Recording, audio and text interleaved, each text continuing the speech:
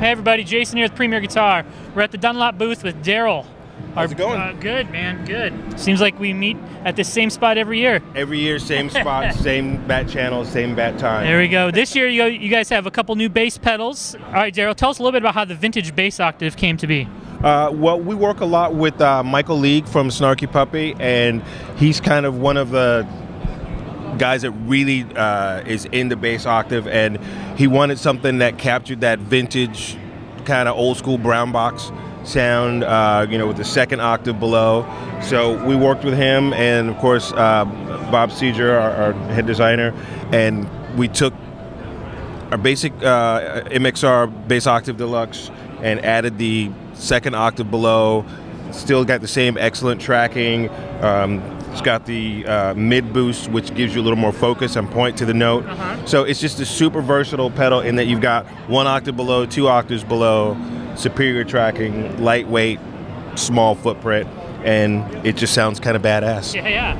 All right, let's hear a little bit like you were playing it before, and then we'll switch the mid switch on.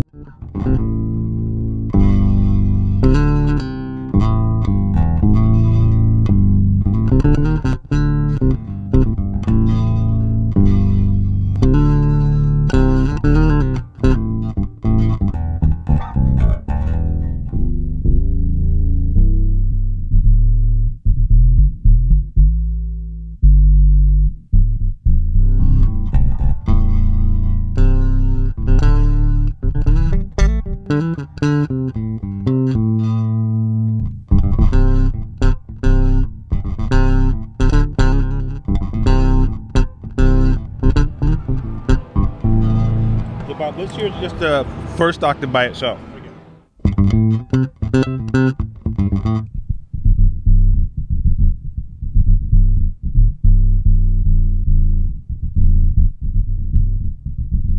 Rumbly.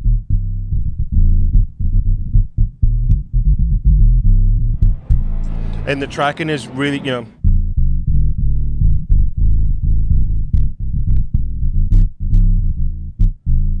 really great tracking.